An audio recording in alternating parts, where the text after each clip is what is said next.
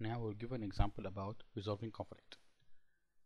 I have another machine here for another user who will gonna work with me on the project. So first I will map the project from source control to his local drive.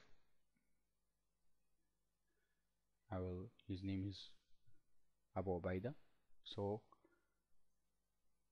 I will put the project in Abu Ubaida projects.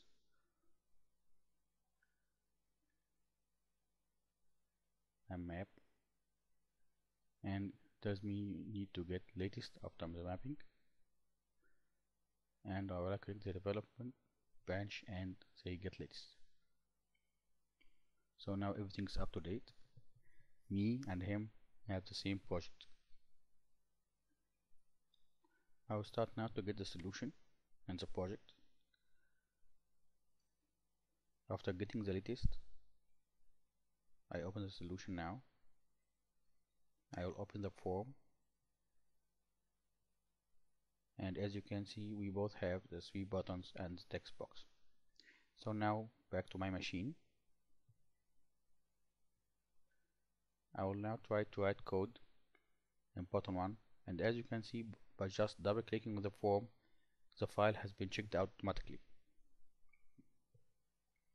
So I will write a piece of code here. When I click on this button, the text should be equal the text of the button itself. I'm gonna check in this change.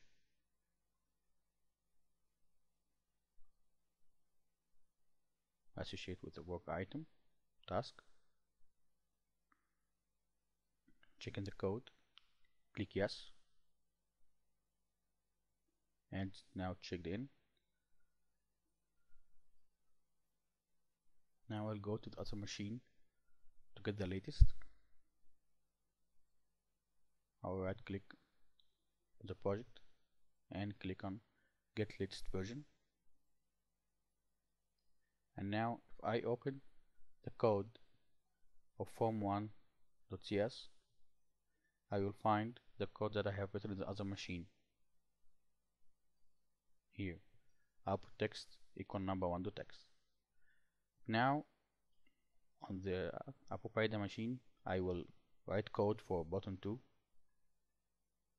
So now the project here has been checked out for Abu Ubaida, and he will write his piece of code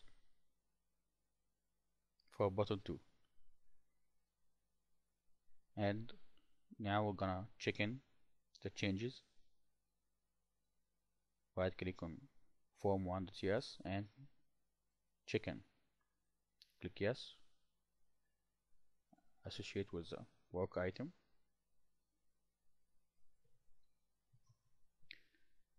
I will get the query situation backlog and select the task and associate. Now check in and it's done. Now back to the first machine. This time I won't get latest, but I will just work directly on button 3. As you can see here, I only have the code of button 1. So now I implement button 3, and let's see what will happen. Writing the code button 3.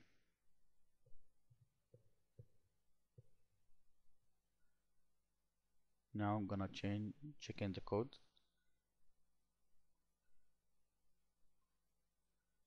Yes. Associate with the work item. Now I've done the button 3. Associate, check in. Now tells me there is a conflict between changes. So we must resolve this conflict. This conflict is between the change set that has been done by Abu Ubaida and my change set. So I will click on the merge tool. Now this will show me my file and the file on the server that was checked in by Abu Ubaida. If it was inserted text, it will be in green.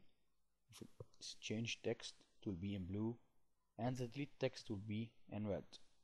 So now I need to have button 2 and button 3 in my local file to be able to check in. So I have clicked on both of them by holding Control on the keyboard.